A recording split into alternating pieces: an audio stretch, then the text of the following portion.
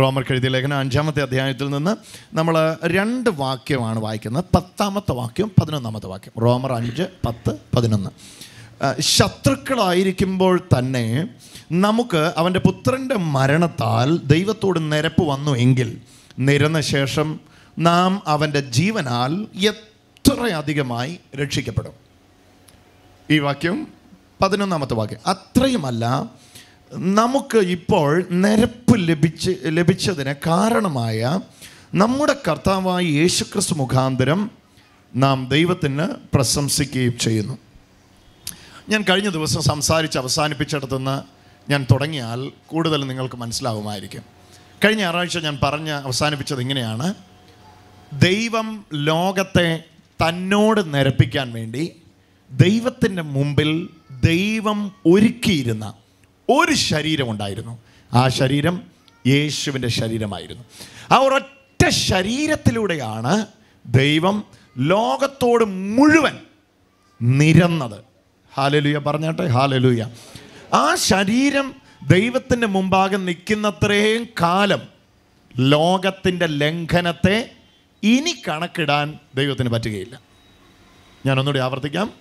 ഒരു ശരീരത്തെ ദൈവം തൻ്റെ മുമ്പിൽ നിർത്തിയാണ് മുഴുവൻ ലോകത്തോട് ക്ഷമിച്ചത്.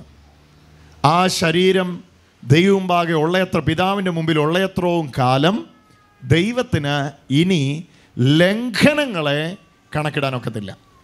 ലോകത്തിൻ്റെ ലംഘനങ്ങളെ ഇനിമേലാൽ കണക്കിടാൻ പറ്റാതെ വണ്ണം ഒരു ശരീരം ദൈവത്തിന് മുമ്പാകെ നിൽക്കുന്നു. അത് വേറെ ശരീരമൊന്നുമല്ല, നമ്മുടെ കർത്താവായ യേശുവിൻ്റെ ശരീരമായിരുന്നു. എബ്രായർക്ക് എഴുതിയ ലേഖനത്തിൽ നിന്ന് ഞാൻ ആ വാക്യം വായിച്ചു. നീ ഭൂമിയിൽ വന്നപ്പം ഹനനയാഗവും മറ്റ് യാഗങ്ങളും നീ ഇച്ഛിച്ചില്ല.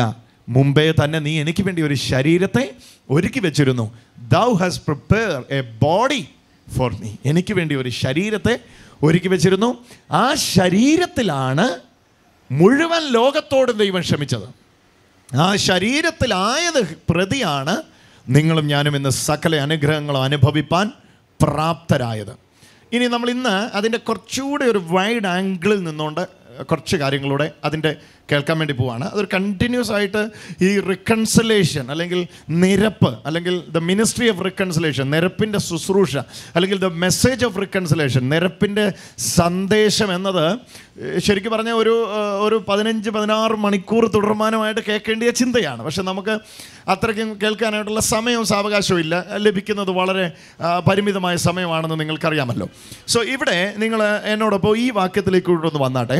ശത്രുക്കളായിരുന്നപ്പോൾ തന്നെ വായിച്ചോ.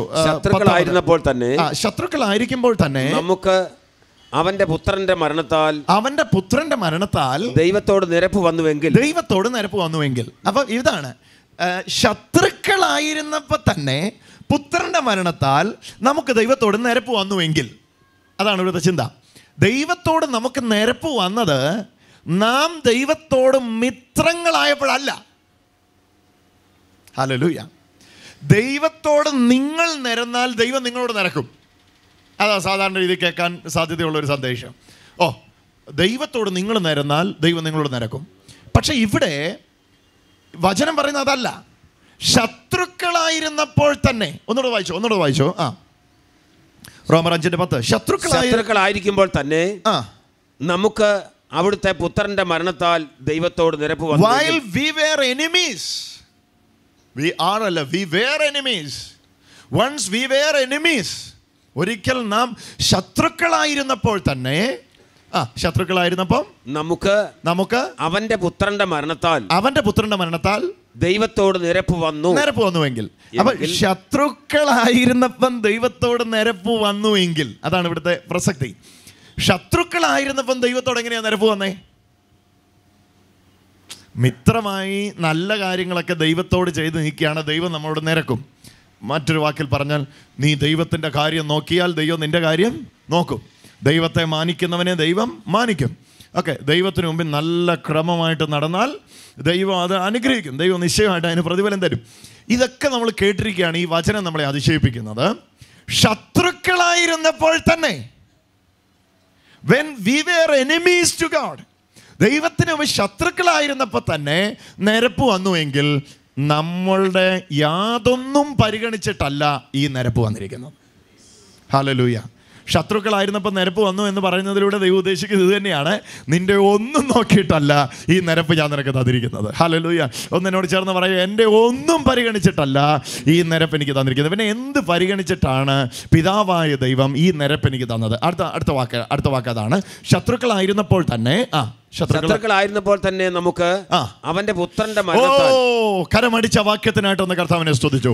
അവിടുത്തെ പുത്രന്റെ മരണത്താൽ ഹല്ലേലൂയ നിരപ്പ് വന്നുവെങ്കിൽ ഹല്ലേലൂയ. അപ്പം നോക്കിയേ, രണ്ട് ചിത്രം നിങ്ങളുടെ മുമ്പിലേക്ക് ഇപ്പോൾ തെളിയണം. ഒന്ന്, ഞാൻ ദൈവത്തിൻ്റെ ശത്രുവായിട്ട് നിൽക്കുന്നു. രണ്ട്, ഞാൻ ദൈവത്തിൻ്റെ ശത്രുവായിരിക്കുമ്പം സ്വാഭാവികമായിട്ടും ദൈവം എൻ്റെ ശത്രുവാണ്. ഇതായിരുന്നു എൻ്റെ അവസ്ഥ. അപ്പോൾ ശത്രുവായിരിക്കുമ്പോൾ തന്നെ മിത്രമായപ്പോൾ ദൈവത്തോട് നിരപ്പ് വന്നു എന്ന് പറഞ്ഞാൽ ആർക്കും അത് വിശ്വസിക്കാം. ഞാൻ ദൈവപാതയിലേക്കൊക്കെ വന്നു, ഞാൻ പ്രാർത്ഥിക്കാൻ തുടങ്ങി, ഞാൻ ആരാധിക്കാൻ തുടങ്ങി, ഞാൻ മീറ്റിങ്ങുകൾക്ക് സംബന്ധിക്കാൻ തുടങ്ങി, ഞാൻ യേശുവേ എന്ന് വിളിക്കാൻ പഠിച്ചു. അതൊക്കെ കഴിയുമ്പോൾ 3 വർഷമായി, 2 വർഷമായി, 6 മാസമായിട്ട് മുടങ്ങാതെ എല്ലാ ധ്യാനയോഗങ്ങൾക്കും ഞാൻ പങ്കെടുക്കുന്നു. ഞാൻ രാവിലെ 6 മണിക്ക് TV-യിൽ ശുശ്രൂഷ കാണുന്നു, ഞാൻ വചനം വായിക്കുന്നു. എൻ്റെ ജീവിതത്തിൽ ഈയിടെയായിട്ട് ഒരടുക്കും ചിട്ടയൊക്കെ ആത്മീയതയിൽ വരുന്നുണ്ട്. അതുകൊണ്ട് എനിക്ക് ദൈവത്തോട് നിരപ്പുണ്ട് എന്ന് പറഞ്ഞാൽ അതിനകത്ത് ഒരു ലോജിക്കുണ്ടല്ലേ, അതിനകത്ത് അത് കേൾവിക്കാർക്കും തന്നെ ഒരു സുഖമുണ്ടല്ലേ. കാരണം ഞാൻ ദൈവത്തിന് മുമ്പാകെ പെർഫെക്റ്റ് ആയപ്പം ദൈവം എനിക്കതെല്ലാം തന്നതാണ്. പക്ഷെ ഇവിടെ എന്നെ ഞെട്ടിപ്പിക്കുന്ന ദൈവസ്നേഹം ഇതാണ്. ശത്രുക്കളായിരിക്കുമ്പോൾ തന്നെ തൻ്റെ പുത്രൻ്റെ രക്തത്താൽ, വായിച്ചോ വാക്ക്, ശത്രുക്കളായിരിക്കുമ്പോൾ തന്നെ നമുക്ക് അവിടുത്തെ പുത്രന്റെ മരണത്താൽ. അവിടുത്തെ പുത്രന്റെ മരണത്താൽ. ഹല്ലേലൂയ. അപ്പം നിരപ്പിന് ഹേതുവായി തീർന്നത് നിങ്ങളുടെ പ്രാർത്ഥനയല്ല. കാരണം പ്രാർത്ഥിക്കാൻ ഈ സമയത്ത് നിങ്ങളില്ല, നിങ്ങൾ ശത്രുക്കളായിട്ട് നടക്കുക. നിരപ്പിന് ഹേതുവായിരിക്കുന്നത് നിങ്ങളുടെ ഉപവാസമല്ല. നിരപ്പിന് ഹേതുവായിരിക്കുന്നത് നിങ്ങൾ 4 മണിക്ക് എഴുന്നേറ്റ് പ്രാർത്ഥിച്ചതല്ല. നിരപ്പിന് ഹേതുവായിരിക്കുന്നത് പുത്രന്റെ രക്തമാണ്. ഒരു ഹല്ലേലൂയ പറഞ്ഞേ. അതുകൊണ്ടാണ് നിരപ്പിന് ഹേതുവായത് പുത്രന്റെ രക്തമാണെങ്കിൽ ഈ രക്തത്തിലൂടെ വന്ന നിരപ്പ് ഒരിക്കലും നഷ്ടപ്പെടുകയില്ല. അതാണ് അതിൻ്റെ ഏറ്റവും പ്രധാനപ്പെട്ട വാക്ക്. ഈ പുത്രനായ യേശുവിൻ്റെ രക്തത്താൽ നിങ്ങൾക്കും എനിക്കും പിതാവിൻ്റെ മുമ്പിൽ കിട്ടിയ നിരപ്പ് ഒരിക്കലും നഷ്ടപ്പെടത്തില്ല. ഒന്ന് ചേർന്ന് പറഞ്ഞു, ഒരിക്കലും നഷ്ടപ്പെടത്തില്ല. കാരണം ഇത് ഞാൻ ചെയ്ത് നേടിയതാണെങ്കിൽ ഒരു ദിവസം ഞാൻ ചെയ്യാതിരിക്കുമ്പം നഷ്ടപ്പെടാൻ സാധ്യതയുണ്ട്. പക്ഷെ ഇത് ഞാൻ ചെയ്ത് നേടിയതല്ല, പുത്രൻ ചെയ്തപ്പോൾ എനിക്ക് ലഭിച്ചതാണ്. ഹല്ലേലൂയ. കരമടിച്ചു നാർത്ത് വിളിച്ച് കർത്താവിനെ സ്തുതിച്ച് ഹല്ലേലൂയ. പുത്രനായ യേശുവിൻ്റെ പ്രവൃത്തിയെ ഞാൻ വിശ്വസിച്ചപ്പോൾ എനിക്ക് ലഭിച്ചതാണ്, അല്ലാതെ ഇതെൻ്റെ പ്രവൃത്തിയാലല്ല. ഇവിടെയാണ് ഈ നിരപ്പിൽ നിന്നുകൊണ്ട് നമ്മൾ അടുത്ത തലത്തിലേക്ക് ഇറങ്ങേണ്ടത്. അപ്പം ദൈവത്തോട് ഇങ്ങോട്ട് ശ്രദ്ധിച്ച് ദൈവത്തിന് മുമ്പേ നിങ്ങൾക്ക് നിൽക്കാനുള്ള യോഗ്യത എന്ന് പറയുന്നത് വളരെ വ്യക്തമായിട്ട് അകത്തെഴുതിക്കോണം. അതെന്താണ്? പുത്രൻ്റെ രക്തമാണ്. ഉറക്കെ പറഞ്ഞേ, പുത്രൻ്റെ രക്തമാണ്. ദൈവത്തിന് മുമ്പാകെ എന്നെ നിർത്തുന്ന ഘടകം പുത്രനായ യേശുവിൻ്റെ രക്തമാണ്. വേറൊന്നിനും എനിക്ക് ദൈവത്തിന് മുമ്പാകെ എന്നെ നിർത്താൻ പറ്റുകയില്ല. കളങ്കമില്ലാത്തവരായി, കുറ്റം കാണിക്കാനില്ലാത്തവരായി നിങ്ങളെ ദൈവത്തിന് മുമ്പിൽ നിർത്താൻ പറ്റുന്ന ഏക ഘടകം യേശുവിൻ്റെ രക്തമാണ്. ഹല്ലേലൂയ. ഒന്ന് നന്ദി പറഞ്ഞേ, കർത്താവേ അവിടുത്തെ വിശുദ്ധ രക്തത്തിനായിട്ട് നന്ദി. ഹല്ലേലൂയ. എനിക്ക് വേണ്ടി ചിന്തപ്പെട്ട വിശുദ്ധ രക്തത്തിനായിട്ട് നന്ദി എന്നൊന്ന് കരമുയർത്തി പറഞ്ഞേ, യേശുവേ. ആ 2 കരങ്ങളെ ഒന്ന് ഉയർത്തിക്കേ, 2 കരങ്ങളെ ഒന്ന് ഉയർത്തിക്കേ. ഒന്ന് ഉറക്കെ പറഞ്ഞേ, യേശുവേ എനിക്ക് വേണ്ടി ചിന്തപ്പെട്ട അവിടുത്തെ വിശുദ്ധ രക്തത്തിനായിട്ട്. ഉറക്കെ പറഞ്ഞേ മക്കളെ, ആ കരമുയർത്തിക്കൊണ്ട്, യേശുനാഥ എനിക്ക് വേണ്ടി ചൊരിയപ്പെട്ട അവിടുത്തെ വിശുദ്ധ രക്തത്തിനായിട്ട് നന്ദി യേശുവേ. ആ വിശുദ്ധ രക്തത്താൽ എന്നെ അവിടുത്തെ മുമ്പാകെ വിശുദ്ധനും നിഷ്കളങ്കനുമാക്കി. കരമുയർത്തിക്കൊണ്ട് ഉറപ്പോടെ പറഞ്ഞാട്ടെ, വിശുദ്ധനും നിഷ്കളങ്കനുമാക്കി എന്നെ നിർത്തിയതിന് നന്ദി യേശുവേ. ഉറക്കെ പറഞ്ഞേ, നന്ദി യേശുവേ. യേശുവിന്റെ രക്തം എന്നെ വിശുദ്ധനാക്കി നിർത്തിയെന്ന് ഞാൻ വിശ്വസിക്കുന്നു. കരങ്ങളെ അടിച്ചുകൊണ്ട് യേശുവിന് ആരാധന കൊടുക്കുക. ഹല്ലേലൂയ. ഇനിയാണ് ഇതിൻ്റെ രണ്ടാമത്തെ ഭാഗം ശ്രദ്ധിക്കേണ്ടത്. അപ്പോൾ ആദ്യ ഭാഗം ഇതാണ്: കർത്താവായ യേശുവിൻ്റെ വിശുദ്ധ രക്തം പിതാവിൻ്റെ മുമ്പിൽ നിൽക്കുന്നത്രയും കാലം ദൈവവുമായിട്ട് നമുക്ക് നിരപ്പുണ്ട്. ആ രക്തം എന്നേക്കും പിതാവിൻ്റെ മുമ്പിലുണ്ട്. അതുകൊണ്ട് ഈ നിരപ്പ് അടുത്ത ആഴ്ച പോകത്തില്ല, 2017 ആകുമ്പോൾ പോകത്തില്ല. ഹല്ലേലൂയ. ഇന്ന് രാവിലെ ക്ഷീണം കൊണ്ട് നിങ്ങൾ പ്രാർത്ഥിക്കാൻ മറന്നുപോയി ഉറങ്ങിപ്പോയപ്പോഴും നിരപ്പ് അവിടെ തന്നെ അവശേഷിക്കുക. നിങ്ങൾ ഇന്ന് ഉച്ച കഴിഞ്ഞ് പോയി 1 മണിക്കൂർ പ്രാർത്ഥിക്കുമ്പോഴും ആ നിരപ്പിൻ്റെ കെറോഫിൽ തന്നെ അറിയപ്പെടുന്നത്. ഹല്ലേലൂയ. ഇവൻ 1 മണിക്കൂർ പ്രാർത്ഥിച്ചല്ലോ എന്ന കെറോഫിലല്ല, ആ നിരപ്പ് വന്നത് കൊണ്ടാണ് ഞാൻ പ്രാർത്ഥിക്കാൻ പറ്റിയത്. ആ നിരപ്പ് എനിക്ക് കിട്ടിയത് കൊണ്ടാണ് എനിക്ക് പ്രാർത്ഥിക്കാൻ പറ്റിയത്. കരമടിച്ചൊന്ന് യേശുവിന് ആരാധന കൊടുത്തു. ഇനി ഇതിൻ്റെ രണ്ടാം ഭാഗത്തിലേക്ക് വന്നാട്ടെ. ശത്രുക്കളായിരിക്കുമ്പോൾ തന്നെ നമുക്ക് അവൻ്റെ പുത്രൻ്റെ രക്തത്താൽ മരണത്താൽ ദൈവത്തോട് നിരപ്പ് വന്നുവെങ്കിൽ നിരന്ന ശേഷം ശത്രുക്കളായിരുന്നപ്പോ ദൈവത്തോട് പുത്രന്റെ രക്തത്താൽ നിരപ്പ് വന്നുവെങ്കിൽ, അടുത്ത നോക്കിയേ, നിരന്ന ശേഷം നാം അവന്റെ ജീവനാൽ എത്ര അധികമായി രക്ഷിക്കപ്പെടും. അവിടെ അതിന് കുറച്ചൊരു വിശദീകരണം ഉണ്ടെങ്കിലേ സാധാരണക്കാർക്ക് അത് മനസ്സിലാവുകയുള്ളൂ. പുത്രന്റെ രക്തത്താൽ നിരപ്പ് വന്നു എന്നിട്ട് പറയാ, വന്ന നിരപ്പ് തിരിച്ചറിഞ്ഞ ശേഷമോ. ഹല്ലേലൂയ. പുത്രൻ്റെ രക്തത്താൽ നിരപ്പ് വന്നത് 2016 വർഷങ്ങൾക്ക് മുമ്പാണ്. എപ്പം അവിടുന്ന് കാൽവരി കുരിശിൽ മരിച്ചോ അപ്പോൾ ലോകത്തിൻ്റെ ലംഘനങ്ങളെ കണക്കിടാതെ മുഴുവൻ ലോകത്തെയും തൻ്റെ മരണത്താൽ തന്നോട് നിരപ്പിക്കാൻ ദൈവത്തിന് പ്രസാദം തോന്നി. നിരപ്പിച്ചു. പക്ഷേ ആ നിരപ്പിച്ചു എന്നത് ഞാൻ തിരിച്ചറിയുമ്പോൾ നിരന്ന ശേഷമോ, രണ്ടാമത്തെ ഭാഗം, നിരന്ന ശേഷമോ അവന്റെ ജീവനാൽ എത്ര അധികമായി മരണത്താൽ ദൈവത്തോട് നിരപ്പ് വന്നു എങ്കിൽ അപ്പൊ നിരപ്പ് വന്നു. അതെപ്പോഴാ? 2016 വർഷങ്ങൾക്ക് മുമ്പ് നിരപ്പ് വന്നു എന്ന് ഞാൻ അറിഞ്ഞത് എപ്പോഴാ? കഴിഞ്ഞ മുമ്പത്തെ വർഷം, അടുത്ത കാലത്ത്. ഹല്ലേലൂയ. അപ്പൊ നിരപ്പ് അന്ന് വന്നു, പക്ഷെ ഞാൻ അറിഞ്ഞത് ഈ അടുത്ത കാലത്താണ്. ചിലപ്പോൾ ഇന്നായിരിക്കും അറിയുന്നത്. ഇന്ന് ആദ്യമായിട്ട് അറിയുന്നവരെന്നെ കേൾക്കുന്നുണ്ട്. ദൈവവും നിങ്ങളുമായിട്ടുള്ള പ്രശ്നം തീർന്നു. കർത്താവ് നിങ്ങളെ കണ്ട കീറാൻ നടക്കുകയല്ല, മാറോട് ചേർക്കാൻ നടക്കുകയാണ് എന്ന വിശേഷം ഇന്ന് ആദ്യമായിട്ട് കേൾക്കുന്നവരുടെ ഉണ്ട്. ഹല്ലേലൂയ. നിരപ്പ് വന്നത് 2016 വർഷം മുമ്പാണെങ്കിലും ആ നിരപ്പ് അറിയുന്നത് ഇന്നാണെങ്കിൽ, ഇന്ന് നിങ്ങൾ നിരപ്പറിയുമ്പോൾ നിങ്ങൾക്ക് സംഭവിക്കുന്ന കാര്യമാണ് നിരന്ന ശേഷമോ. നിരപ്പ് വന്നുവെങ്കിൽ നിരന്ന ശേഷമോ നാം അവന്റെ ജീവനാൽ. നിരപ്പ് വരുന്നതിന് മുമ്പ് ശത്രുക്കളായിരുന്നു. നിരപ്പ് വന്നപ്പോഴോ പുത്രന്മാരും പുത്രിമാരുമായി. ശത്രുക്കളായിരുന്നപ്പം നിരപ്പ് തന്നെങ്കിൽ പുത്രന്മാരാകുമ്പം അതിൽ കൂടുതൽ തരാതിരിക്കുമോ? ഓ, അത് തെളിഞ്ഞവർക്കായി സ്തോത്രം. ഹല്ലേലൂയ. എടാ, ശത്രുവായിരുന്നപ്പോ നിരപ്പ് തന്നെങ്കിൽ പുത്രനായപ്പോ,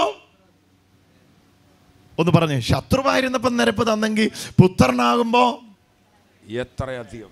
ഹല്ലേലൂയ. അതുകൊണ്ടാണ് രണ്ടാം ഭാഗത്ത് പറയുന്നത് നിരന്ന ശേഷമോ. ആദ്യം പറഞ്ഞു നിരപ്പ് വന്നു, രണ്ടാമത് പറഞ്ഞു നിരന്ന ശേഷമോ. ആദ്യത്തേത് കാലീയമാണ്, സംഭവിച്ചതാണ്. എന്താ സംഭവിച്ചത്? പുത്രനായ യേശുവിൻ്റെ രക്തത്താൽ മുഴുവൻ ലോകത്തോട് ദൈവം ക്ഷമിച്ചു. God reconciled whole world through his son Jesus Christ. അവിടുത്തെ പുത്രനായ യേശുവിൻ്റെ രക്തത്താൽ മുഴുവൻ ലോകത്തിൻ്റെയും ലംഘനങ്ങളെ കണക്കിടാതെ ദൈവം തന്നോട് നിരപ്പിച്ചു. മുഴുവൻ ലോകത്തെയും നിരപ്പിച്ചു. എപ്പോഴാ? ശത്രുക്കളായിരിക്കുമ്പം. ശത്രുക്കളായിരുന്നപ്പോഴാണ് നിരപ്പ് വന്നത്. പക്ഷേ ആ നിരപ്പ് തിരിച്ചറിഞ്ഞ സമയത്ത് ശത്രു മാറി മിത്രമാവുകയാണ്, ദാസൻ മാറി പുത്രനാവുകയാണ്. ഹല്ലേലൂയ. വാഗ്ദത്തം സ്വീകരിക്കുന്ന വ്യക്തി മാറി അവകാശം അനുഭവിക്കുന്ന വ്യക്തിയായി മാറുകയാണ്. അതിലേക്ക് പരിശുദ്ധാത്മാവ് ഇന്ന് നിങ്ങളെ നടത്തുന്നത്. കരമടിച്ചൊന്നാർത്ത് വിളിച്ച് കർത്താവിനൊന്ന് സ്തോത്രം ചെയ്തു. എൻ്റെ സഹോദരങ്ങളെ, ഇതിൻ്റെ രണ്ടാമത്തെ അർത്ഥമാണ് ഏറ്റവും ശ്രദ്ധിക്കേണ്ടത്. നിരന്ന ശേഷം എന്ന് പറഞ്ഞാൽ നിരപ്പ് അംഗീകരിച്ച ശേഷം. 2015 വർഷങ്ങൾക്ക് മുമ്പ് നിരപ്പ് വന്നു. പക്ഷേ വന്ന നിരപ്പിനെ അറിയണം. അറിഞ്ഞാലേ അത് അംഗീകരിക്കാൻ പറ്റുള്ളൂ. അറിഞ്ഞ ശേഷമോ, നിരപ്പ് വന്നു എന്ന് അറിഞ്ഞ ശേഷമോ, അതാ പറയുന്നത് നിരന്ന ശേഷമോ നാം അവന്റെ ജീവനാണ്. പിന്നീട് നിരന്ന ശേഷം പിന്നീട് പരിപാടി എല്ലാം അവൻ്റെ ജീവനാല. നിരക്കുന്നിടം വരെ നിങ്ങളുടെ ജീവനാലാണെങ്കിൽ നിരന്ന ശേഷം പിന്നീട് കാര്യങ്ങൾ മുഴുവൻ നിങ്ങളിൽ നടക്കുന്നത് അവൻ്റെ ജീവനാല. ഓ, എത്ര പേര് സ്വീകരിച്ചു എന്ന് എനിക്കറിയത്തില്ല. നിരക്കുന്നത് വരെ നിങ്ങളുടെ ജീവനില്ല, പക്ഷെ നിരന്ന് കഴിയുന്നതോടെ നിങ്ങളുടെ ജീവനിൽ നിറങ്ങി നിങ്ങൾ കർത്താവിൻ്റെ ജീവനിൽ പ്രവേശിക്കുകയാണ്. ഓ, ആ കർത്താവിൻ്റെ ജീവനിൽ പ്രവേശിച്ച മക്കൾക്കായി ദൈവത്തെ സ്തുതിക്കുന്നു.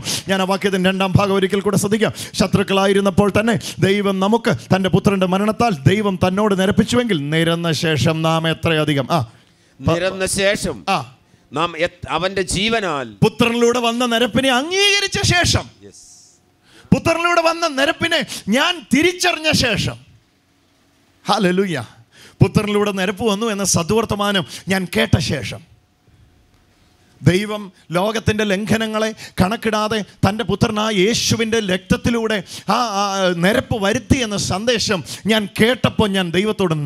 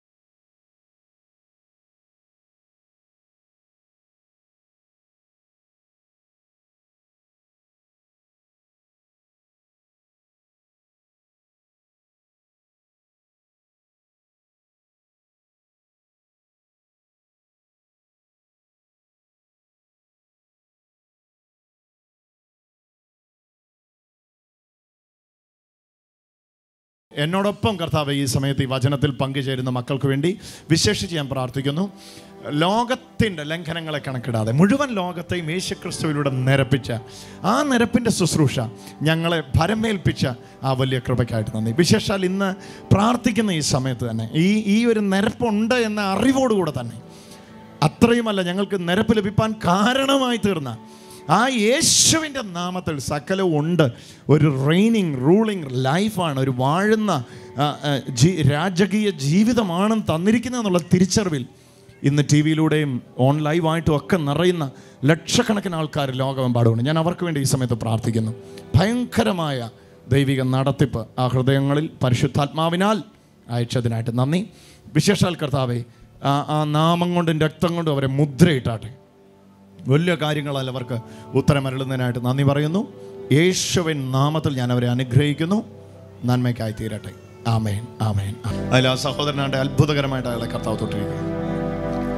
ആ ബ്രദറിനെ വേണേൽ ഇങ്ങോട്ടൊന്ന് വിളിച്ചോ. സൗര ഓടി വാ. നിങ്ങളെ കർത്താവ് വ്യക്തമായിട്ട് നിങ്ങളെ നട്ടലിനെ തൊടുന്ന കാണും. ഇതെങ്ങനെയാണ് ഇത് തുടങ്ങി? ഇടിച്ചതാ. ഓ, ഇടിച്ചിട്ട് പോയി വീണു. എവിടെ ഇടിക്കുന്നത്? അല്ല, എന്തിനാ പോയി ഇടിക്കുന്നത്? ഏണിയെന്ന് വീണിട്ട് ഇടിക്കുകയായിരുന്നു. ഇതുപോലുള്ള ആക്സിഡൻറ്റുകളെയാണ് കർത്താവ് എനിക്ക് ബോധ്യപ്പെടുത്തിയത്. സൗര, എന്തൊക്കെ നിമിത്തം അസ്വസ്ഥതയുള്ള? നടുവ് എനിക്ക് ഇരിക്കാനോ നിൽക്കാനോ ഭയങ്കര ബുദ്ധിമുട്ടാണ്. പക്ഷേ എനിക്കൊന്ന് പറഞ്ഞറിയിക്കാൻ പറ്റാത്ത ഒരു വേദനയാണ്. സൗര, ഈ സമയത്ത് യേശുവിന് നിങ്ങളെ സൗഖ്യമാക്കാൻ പറ്റും. എനിക്ക് പറ്റില്ല, ഇവിടെ നിൽക്കുന്ന ആർക്കെങ്കിലും പറ്റുമെന്ന് എനിക്കറിയത്തില്ല. പക്ഷേ യേശുവിനെ സൗഖ്യമാക്കാൻ പറ്റും. നമുക്ക് ഒരുമിച്ച് കർത്താവിൻ്റെ മുഖത്തേക്ക് നോക്കാം. എൻ്റെ പൊന്നെ യേശുവേ, കാരുണ്യവാനായ കർത്താവേ, ഈ മകൻ്റെ മേലേക്ക് ആ ദിവ്യശക്തി ഒന്ന് അടുപ്പിക്കണമേ, ആ ദിവ്യശക്തി ഒന്ന് അടുപ്പിക്കണമേ. ഇന്ന് ഇവിടെ വെച്ച് ഈ മകൻ പരിപൂർണനാവട്ടെ കർത്താവിൻ്റെ വിശുദ്ധ രക്തത്തെ. ഓ, കാണുക കാണുക കാണുക കാണുക കാണുക, ഇയാളുടെ ശരീരത്തിലേക്ക് യേശുവിൻ്റെ ശക്തി അടിക്കുന്ന കാണുക. ഓ, യേശുവിൻ്റെ മഹത്വം കൊണ്ട് നിറയുന്ന കാണുക. ഒരു പുതിയ വ്യക്തിത്വമാക്കി തന്നെ ഈ മനുഷ്യനെ ദൈവം നിറയ്ക്കുന്ന കാണുക. നട്ടല് മുഴുവനായിട്ട് തലയുടെ പുറകു മുതൽ കഴുത്തിൻ്റെ അവിടെ മുതൽ ഇടുപ്പ് വരെ യേശുവിനെ ശക്തി അടിക്കുന്നു. സ്വീകരിക്കുക, അതിനെ സ്വീകരിക്കുക, സ്വീകരിക്കുക, സ്വീകരിക്കുക. എല്ലാവരും ഇദ്ദേഹത്തെ സൂക്ഷിച്ച് നോക്കുക. കർത്താവിൻ്റെ മഹത്വത്താൽ ആ മനുഷ്യനെ കർത്താവ് നിറച്ചുകൊണ്ടിരിക്കുകയാണ്. ഇപ്പോൾ ആ നട്ടലിലേക്ക് ചൂട് തട്ടുന്ന ഒരു അനുഭവം ഉണ്ടാകും. നിന്റെ ആയുസ്സിൽ മകനെ ഇനി നീ അസ്വസ്ഥതയാൽ ഭാരപ്പെടുകയില്ല. കർത്താവിൻ്റെ വിശുദ്ധ രക്തത്തിൻ്റെ ശക്തിയാൽ അത് ഒഴിഞ്ഞു പോകുന്നു. ഈ സമയത്ത് തന്നെ ആ സ്വാതന്ത്ര്യം നിന്റെ മകൻ്റെ മേൽ ലഭിക്കട്ടെ. Thank you Lord Jesus, thank you Lord Jesus, thank you Lord Jesus. യേശുവിൻ്റെ നാമത്തിൽ. ബ്രദറെ, എനിക്ക് അടയാളമായിട്ടുള്ളത് ഒരു ചൂട് തട്ടുന്ന ഒരു അനുഭവമാണ് ഇവിടെ ഉണ്ടായത്. അതുണ്ടായോ? ഉണ്ടായി, ഉണ്ടായി. എന്നാ ഇനി നോക്കിയോ, നോക്കിയോ, നോക്കിയോ, നോക്കിയോ. എന്നാ ചെയ്യുമ്പോൾ എത്ര ബെൻഡ് ചെയ്യാൻ പറ്റുമായിരുന്നു നേരത്തെ? ഇത്രയും പോലും പറ്റില്ലായിരുന്നു. ഓക്കെ, ഏത് ലെവൽ വരെ നേരത്തെ താഴുമായിരുന്നു? ഭയങ്കര വേദനയായിരുന്നു. ഓക്കെ, ഇപ്പൊ നമ്മൾ താഴാൻ പോവാണേ. ഈ ലെവലല്ല, ഫുള്ള് കുമ്പിടാൻ പോവാ. Oh my Jesus. കരങ്ങളെ അടിച്ചുകൊണ്ട് യേശുവിന് ആരാധന. പിന്നെ speed കൊനെ, speed കൊനെ. Oh thank you Jesus. Perfect. ശരിയായി, ശരിയായി, ശരിയായി, ക്ലിയറായി. കരമടിച്ചൊന്ന് യേശുവിന് ആരാധന കൊടുക്കാം. സൗന്റെ പേരെന്നാ? സജീവ്. ഹല്ലേലൂയ. കാര്യം ഉയർത്തിയവരില്ല. ഈ കാലിന് ഈ കാലെടുത്ത് വെക്കുമ്പോൾ ഇടുപ്പിൽ നിന്ന് ശബ്ദം ഉണ്ടാകുന്ന വ്യക്തി ആരാണ്? ഇങ്ങോട്ട് ഓടി വരാവോ? സവൻ ഇങ്ങോട്ട് വരുമ്പോഴേ ശബ്ദം ഉണ്ടോ? ഉണ്ട്. വാ. സവൻ എന്നാ പറ്റിയതാ? ഉറക്കെ പറയാവോ? എന്നാ പറ്റിയതാ? ഇത് എങ്ങനെ വന്നാ? എത്ര വർഷം മുമ്പ് വീണ? കേട്ടില്ല. 30 വർഷം മുമ്പെങ്കിലും വീണ. ഞാൻ 15 വയസ്സുള്ളപ്പോൾ സംഭവിച്ചതാ. 30 വർഷം മുമ്പ് സംഭവിച്ചതാ. അന്ന് മുതൽ ഇതുണ്ട്. ഇന്ന് രാവിലെയും ചൂട് വെച്ചിട്ടാ വന്നത്. ഇനി അതുണ്ടാകത്തില്ല. ഈ സമയത്ത് നിന്റെ മകനെ തൊടണമേ. 30-ലധികം വർഷമായിട്ട് ഒരൊറ്റ എങ്ങനെ ഇതൊരു വീഴ്ചയിലായിരുന്നു സംഭവിക്കും. പന്ത് കളിച്ചപ്പം വീണു. അന്ന് മുതൽ ഇതുണ്ട്. വേണ്ട, ഇന്നും ഉണ്ട് യേശുവിൻ്റെ നാമത്തിൽ. അതിനെ ഞങ്ങൾ തിരസ്കരിക്കുന്നു. സൗഖ്യത്തെ ഞങ്ങൾ സ്വീകരിക്കുന്നു. തിരസ്കരിക്കുന്നു, സൗഖ്യത്തെ സ്വീകരിക്കുന്നു യേശുവിൻ്റെ നാമത്തിൽ. ആ രോഗത്തെ തിരസ്കരിക്കുന്നു, സൗഖ്യത്തെ സ്വീകരിക്കുന്നു. നടന്നു കഴിഞ്ഞു. ഇനി ഒന്ന് നടന്നേ, തിരിച്ചു വന്നേ, സ്പീഡിൽ നടന്നേ. വേണമെങ്കിൽ അവിടെ ഒരു ഓടിയിട്ട് തിരിച്ചു വന്നേ, തിരിച്ചോടി വന്നേ, തിരിച്ചോടി വന്നേ. ഇപ്പൊ ആ ശബ്ദം അവിടെ ഉണ്ടോ? ശബ്ദമില്ല. ഇല്ല. ഓടിപ്പോക്കോ, തിരിച്ചോടിപ്പോക്കോ, തിരിച്ചോടിപ്പോക്കോ. കൂടുതൽ വിവരങ്ങൾക്ക് സന്ദർശിക്കുക www.gracecommunityglobal.com.